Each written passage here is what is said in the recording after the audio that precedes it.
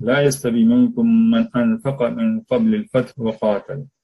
Not equal among you are those who spent before the conquest of Makkah and fought.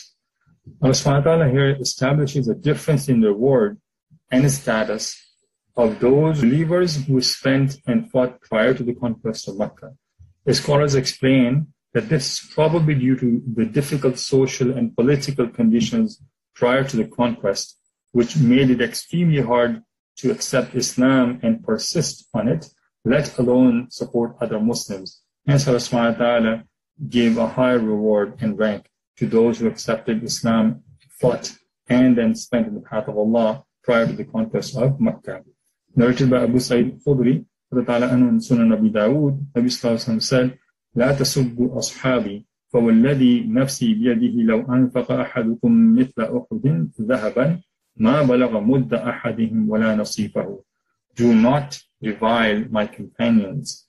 By him in whose hands my soul is, if one of you contributed the amount of gold equivalent to Uhud, it would not amount to as much as the mud, which was a unit of measure in the time of Prophet ﷺ. So it would not amount to as much as the mud of one of them or half of it.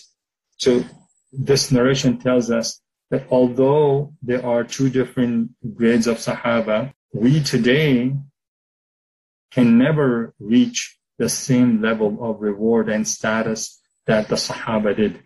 So they might have levels between themselves, but you would not be able to reach their status. But